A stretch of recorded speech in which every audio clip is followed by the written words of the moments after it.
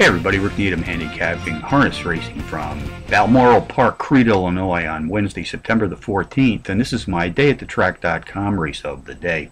Let's take a look at race 5 this evening, folks, 8:34 p.m.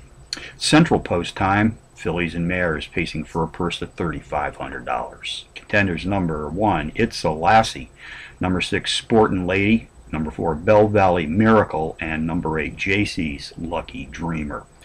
Number 1, It's a Lassie, is the pace profile leader in this field tonight. Comes off back-to-back-to-back power run wins in her last 3 starts. This entry's won more than $5,600 in her last 6 races, which is the top earnings total in this field tonight.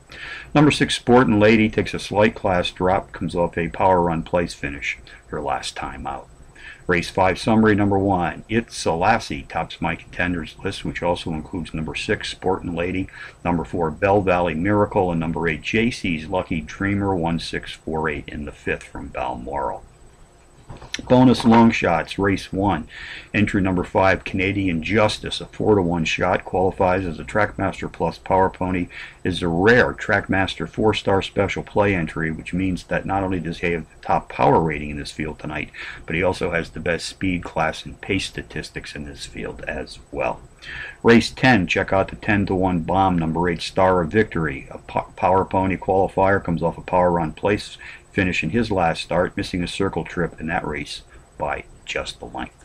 So from Balmoral Park on a Wednesday, Rick Needham for dayatthetrack.com, reminding you as always to please bet with your head, not over it.